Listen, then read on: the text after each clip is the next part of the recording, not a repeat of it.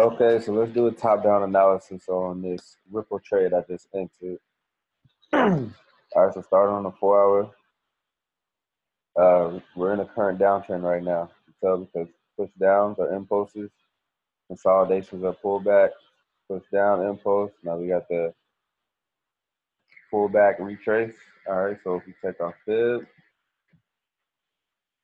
point A here, I'm gonna do point B here, kind of in the middle of where all these wicks are. All right, let's do that. Point B is in the middle of all these wicks touch. All right, we have a full 78.6 retrace, and it also turns around at this resistance area. All right, two confluences. All right, so now we can zoom in, take it down to the 30-minute, see what we see.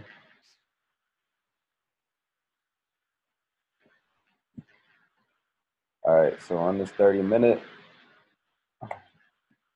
we have this uptrend here with higher highs, higher lows, higher highs, higher lows, and once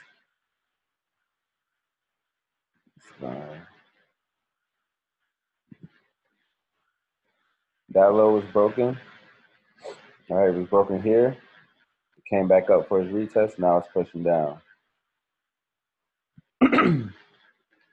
All right, so once this higher low is broken, we're no longer looking for buys, now we're looking for sells. We got a huge engulfing right here. If I was on the charts a little earlier, I would have saw that and entered right there.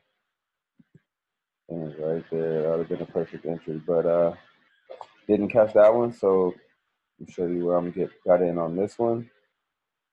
Go down to the 15-minute. Yeah. So this purple line was a level of support right here.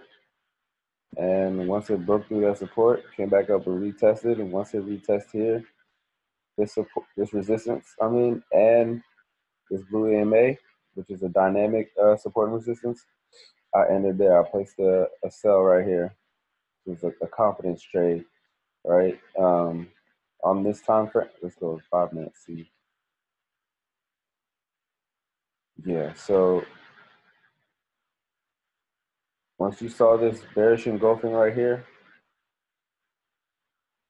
that'd be a 5-minute entry, which is the same as the entry I got. Okay, so on this 15-minute, we got our cross for sell momentum. All right, so if you look up here and see what happened when you got the cross for sell momentum, you got a huge push down. Looking for the same thing. Let's go on a 30-minute time frame, see where you got our cross. 30-minute time frame has been crossed up here. Been crossed. Boom. You got that hard push down. This EMA is still spaced out, so that's a lot of momentum down. And our 1 hour is crossed up here also. Let's go to the 4 hour. Once we get,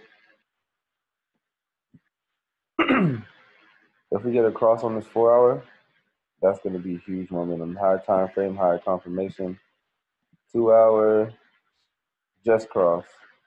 These cross on the 2 hours, so that looks good. Now, let me go back. For TP, now for quick intraday scalp type, this is what this is for, okay? Because on a smaller time frame, that's your point A. Go back, 30 minutes. Yeah, that's your point A, that's your point B.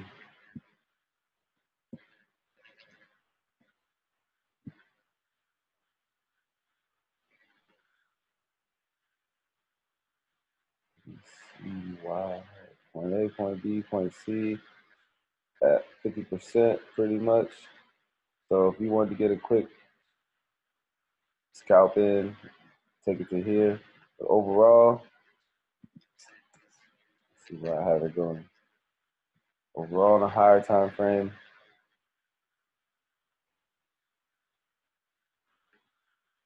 at least to that support area. Right, that support area lines up with our negative 27%.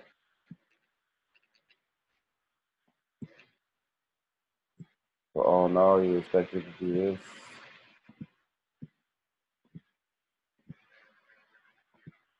Impulse.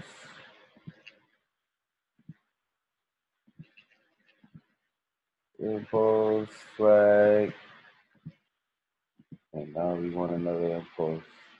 The new lower low.